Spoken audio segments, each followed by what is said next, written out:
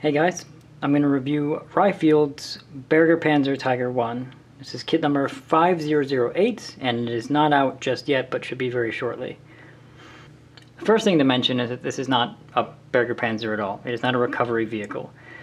Everybody in the sort of Tiger obsessed realm acknowledges that it was a probably explosives or mine laying tank.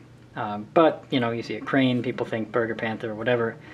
But we're just going to get that out in the open and then not really dwell on it. But the name isn't correct, but it's common, you know, so it's not surprising that they used it. Dragon has now announced a version of this vehicle as well, and again they're calling it Bergepanzer, despite the fact that they have David Byrden on staff. They're also calling it the wrong thing. So everybody's calling it the wrong thing, but we all know what they mean. There was only one vehicle like this, and it was found knocked out or damaged in Italy in 1944. So it's not like there was a bunch, there's just the one. Instructions are now what is standard with Rye Field, full-colored book where they don't use a lot of it, but there are color sort of additions on each page to draw attention to things. I thought I'd mention this box art was very well done. On the inside we have a very well laid out sprue map and the first of 3 color callouts. I'm not sure why we have this sort of very pale dark yellow. And over here we have what I would consider to be more accurate to Italian camo schemes, probably this one for myself actually. And then another of just yellow and green. Callouts are for MiG ammo. This page tells us where we need to put Zimmerit. It is everywhere on this Tiger as it was a standard mid. I think I may try to match it with an ATAC set this time, as it really slowed down the build last time when I tried to do mine with putty on their Fairman Tiger. Alright, so step 1 is very different than anything we've seen from them before. We have a single piece turret with 2 half inner pieces of the turret, and this mantlet, these 2 pieces being the same, but this being a very different outer piece, obviously. Then this thing would be their late cupola, which we haven't seen from them yet. The assembly looks pretty straightforward. We've got the MG ring, the hatch, and the sort of holder assembly for it in a few parts. Turret ventilator, interestingly, they have an armored cover, which I've never seen on a mid, so I don't think that's correct. A little bit of interior detail for that hatch as well. Here, the anti-aircraft MG, which we actually haven't seen from them either, with the standard mount that we always see on the mid to later Tigers. That looks about the same as it goes together for Dragon. We've got a few parts that go on this turret front here. Spare tracks in the turret going on the same way they did on the Fairman, with these sprues that hold them in shape. Escape hatch, same assembly we've seen, and the tracks go together the same way, of course. Here, of course, more different stuff, as no Tiger I've done from them or anyone has had this crane before.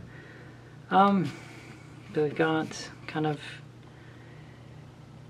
about what I would expect as far as complexity level for this crane. And the winch, not too many pieces, yeah, about 5 per step in here, a few less over here. It doesn't look too complicated. Now, I don't know when you run that string that they included through there, but we'll see. Then here we're finally putting the ring on the bottom of the turret. Just a few last pieces on the crane. It's not a very complex assembly, and I wouldn't expect it to be. So here it lists string assembly, it says.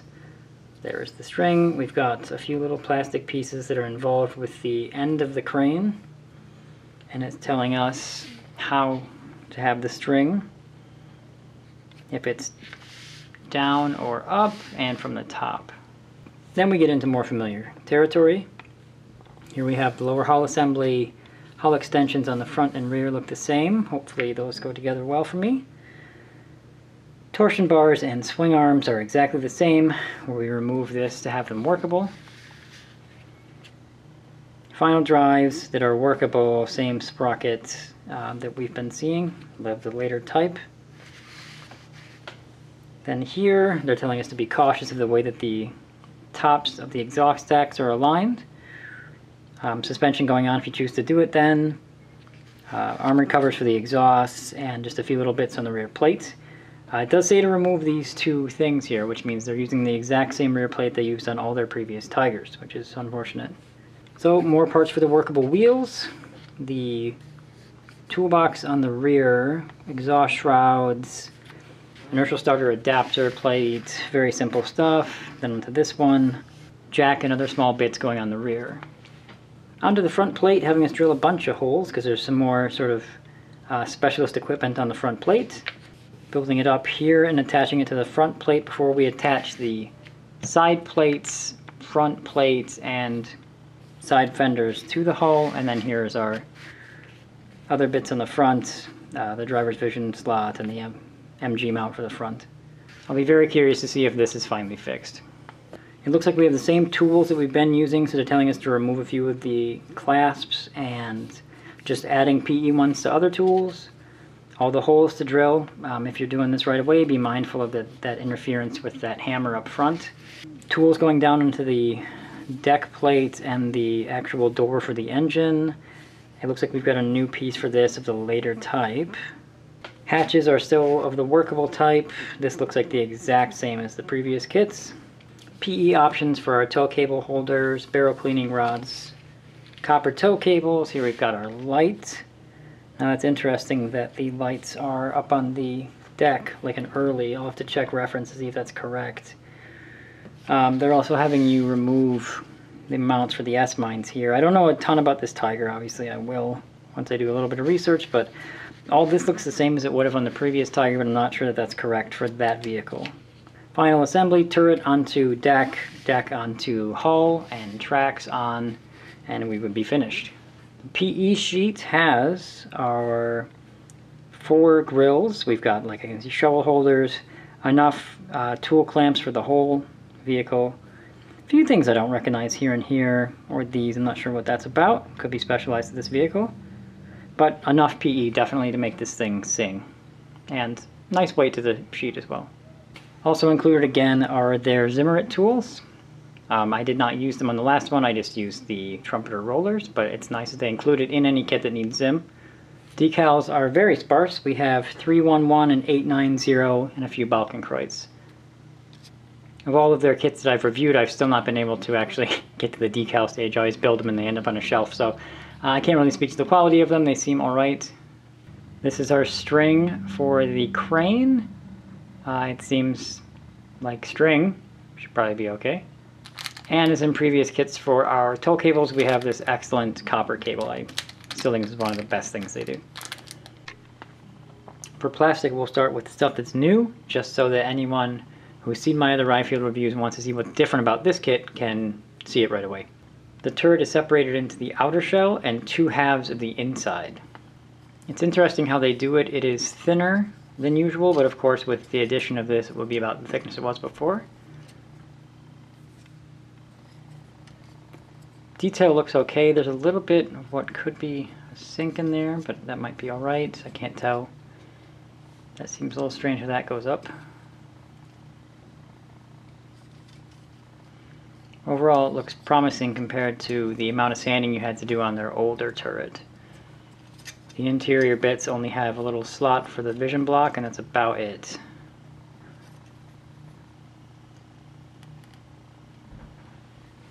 Then we have this sprue, which appears to be what they're going to use as their mid to late sprue, with some modified parts here for the Berger Tiger, and a removed, my assumption is, rear plate, because it's the same size and has 4 sprue gates, just like the rear plate does on the sprue that is in here. We have side plates, the turret roof, the mantlet, the engine cover, 2 different types of cupola, the track change cable, bits for the barrel travel lock, and small bits that we just haven't seen yet. There's our turret roof. Now I think this will be exactly what we get in future mid to late kits, just without these little guys here, which have to do with the crane. Well, looks good.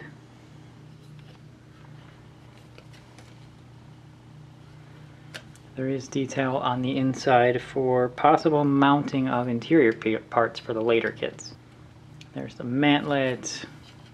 That's the hatch for the cupola. This is a command antenna storage tube. There's our hull sides.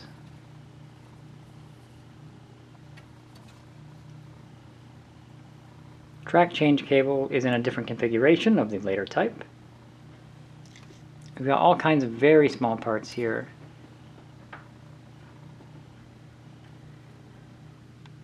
I can't even identify what these are for, so I'll have to build it to tell you. I'm not familiar with them though. There's parts for the ventilator. Now this is the deep weighting / sort of armored cover for the ventilator. I don't think that should be on here. Barrel travel lock parts, by the look of it, adapter plate looks good. Later light mount. There's the MG mount. Nice casting in that. Very nice. Look at that. Very cool. Escape hatch. 2 different loaders hatches. There's our 2 cupolas. Now one has these slits in it for rain runoff and one does not. This would be our later type of engine cover. That's the loader's periscope here. This is for part of the hatch. It looks like that may be a command antenna pot, possibly. Not sure what else that could be. And I think these are actually just more parts for the barrel travel lock. Then we have this sprue, which is our crane parts. I am not a crane expert, so I certainly don't know exactly what I'm looking at, so all I can really show you is the fidelity of the parts. We have lots of different parts for the crane, including this mantlet piece with sort of the welded over bit. Not sure if these are going to be together as cylinders when we have them in halves. That could leave some bad seams. Wheels look clean. There's a little mantlet guy. He would go that way. Nice texture. Only problem with that is that this Tiger had Zimmerit. So they give us this nice cast texture and then we have to put Zim over top of that.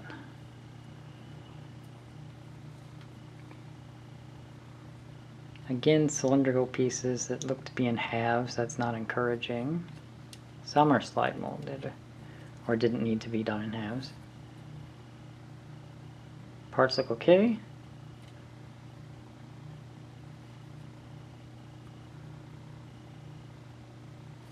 Yeah, not seeing anything that jumps out as bad. Very crisp.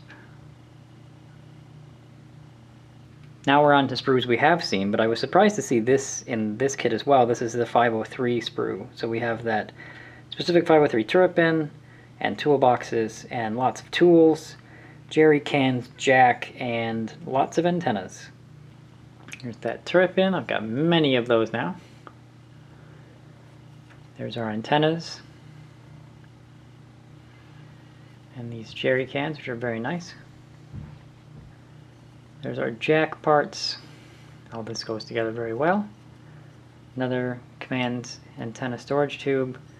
Lots of tools with clamps, some without. And then these toolboxes. Then we have this sprue, which dates from the 503 with interior kit and was also seen in the Fairman kit. We have our drive sprockets, our front plate early track change cable, our fenders, mantlet, rear mud flaps, sides again, and then these air intakes, shrouds, and earlier style hull extensions. Hopefully they have fixed the issue with these though. So odd how this stuff does look different in a different colored plastic, and this gray plastic is very reminiscent of the Tamiya 35216, their early kit. It's been around for quite a while now. Everything still looks very good. I really like the bottom of their fenders here. Those are a little more noticeable than I've seen before. They're raised ejector pin marks there. Hull extensions. These side plates we won't be using because we have some on the other sprue. We have later style 5-volts. Another mantlet there, looks pretty good. That is reinforced binocular. 5-volts do still have a seam here, and we don't use them in this kit anyway, so that's alright. Shrouds look good, a little cleanup needed on the inside there. And then these intakes in 2 halves, just like Dragon. The issue with previous fenders was that these were not equal distant. So if you look, like, this notch should be in the middle of the separation between this, which it appears to be, but if you come down to this one, this guy is not. This guy's a ways over here from that. So I'm concerned that it's the same. I also thought it would be worth noticing that their spare track hangers could use a little dressing up with like some brass wire or something. There should be a little loop on the top of there. So then we have this A sprue, which has been in every kit they have made so far, even the Tunisian Tiger. What is missing here is our parts for the turret halves and some other bits. Honestly, I can't recall offhand. What is notable here is that we do still have all of the mantlets, including the Tiger P1, and the actual barrel. So you could technically make this into just a straight up mid-production Tiger. 3 mantlets, gun sleeve, parts for the barrel, muzzle brake, turret ring with teeth, and escape hatch, early cupola hatch, ventilator. Not all of the turret bin though, just this part and this part. There's those mantlets that we've seen many times now. So we got standard binocular, binocular Tiger P, and reinforced binocular. Interior for the ventilator, there's your gun sleeve. Early style muzzle brake. More parts for the muzzle brake. All this stuff still looks really good. There's our turret ring. Not a fan of these little tabs, but that's alright. Doesn't look like they have altered the size of this thing, but it's not used in this kit, so why would they?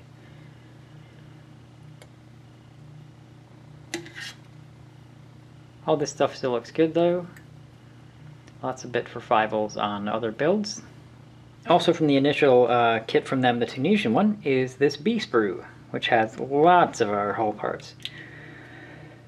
The actual top deck of the hull, the rear plate, now this is the same rear plate that they've been using, which I do have issue with. Front plate, we've got tools with clamps, we've got initial style 5.0s, we've got smoke launcher brackets, the 5.0 hoses, eyelets for our tow cables, more bits for the 5.0s, driver's vision slot, a type of jack, more tools, different toolboxes including the Tunisian one, lots of stuff. So this is the thing I've been complaining about, at least in the last build-up. These brackets here would make sense if you were adding 5.0s and no one was ever going to see them, but they're not supposed to be on a Tiger. You're supposed to just have these 2 guys here and none of this. So I suggest taking these off right away and then trying to either replace this detail or somehow leave it intact.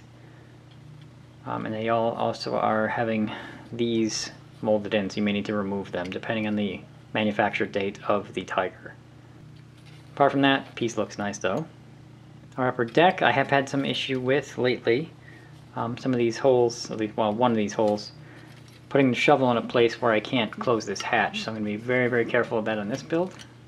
Other than that, I don't usually have a problem with it. It's a very nice piece. Looks like it's still that good. We do have no S-mine mounts molded. Early engine cover, we won't be using this one. There's the MG ball mount. These ventilator covers and stuff look nice. There's the driver's vision slot, that looks good. We got a broken part on our 5.0 mount. 5.0 hose connectors look good. I can save these for a different build.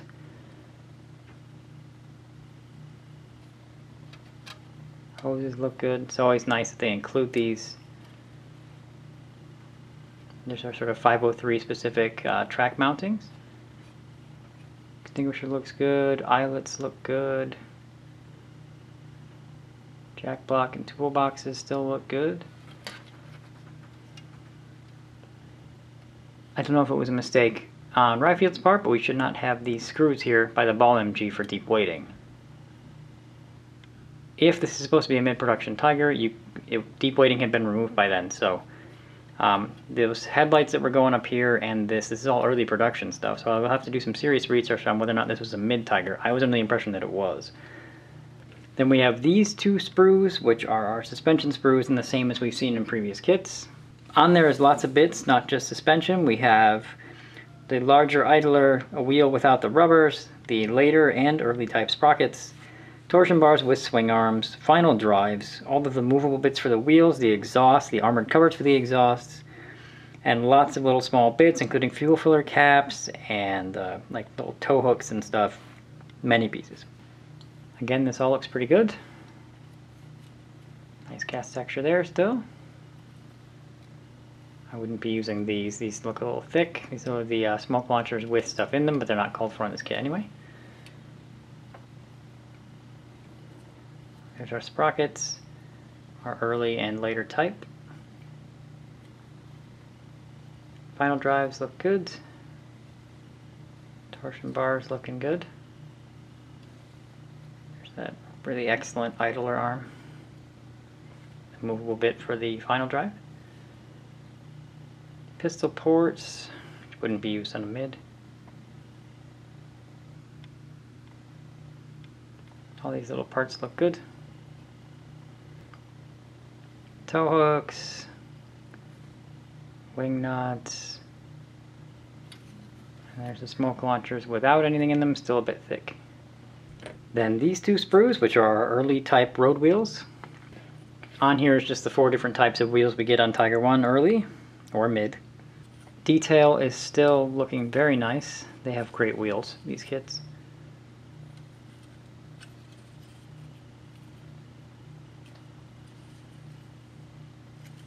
Not much to complain about there. Clear parts are actually, as our early cupola piece and tons of periscopes and vision blocks. They seem softer than the other plastic, but plenty clear enough. You can see how it's not very cloudy at all. I've had no problems with their clear stuff. So this is the hull.